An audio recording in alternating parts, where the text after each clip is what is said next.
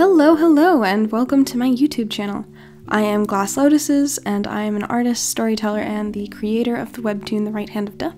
I initially started posting content to TikTok, but with the state of that platform being currently in question, I've decided to try my hand to expand my platform to some potentially longer form videos here. If you're from the Clock app and knew me there, I am so delighted to know that you've found me here. If you're new to my content, please allow me to explain my wonderful weird world to you, and do please enjoy. First of all, I'd like to tell you a little bit about myself. I have been crafting stories and worlds for as long as I can remember. When I was little, I used to stay up way too late at night writing in a spiral-bound notebook by the light of a nightlight. I doodled in class a lot, and eventually I picked up digital art on an old site called Rate My Drawings, and then I was gifted a Wacom tablet for Christmas when I turned 13. I mostly started with abstract art though, because I was extremely self-critical and didn't feel like my ability to draw characters was anywhere near what I wanted it to be.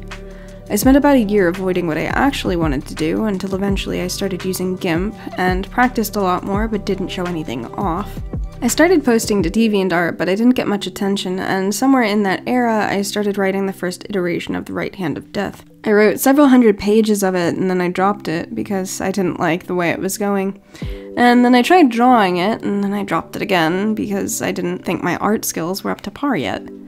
I always lacked the confidence to do much with it, and no one ever seemed super interested, so it ended up falling entirely by the wayside when I went to college. I ended up doing a lot of tabletop RPG commissions during that time, and my skills massively improved.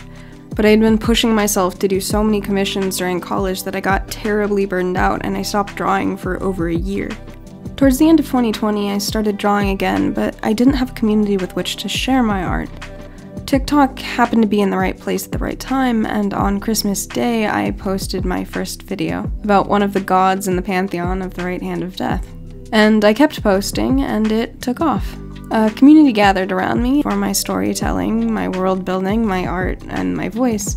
And that community eventually pushed me to try writing it again and drawing. I've now drafted the first book and a half of the story, and I'm 4 chapters deep into the webtoon. It's come a long way, and I'd love to keep it going, which is why I want to spread here in case other aspects of my platform don't quite pan out.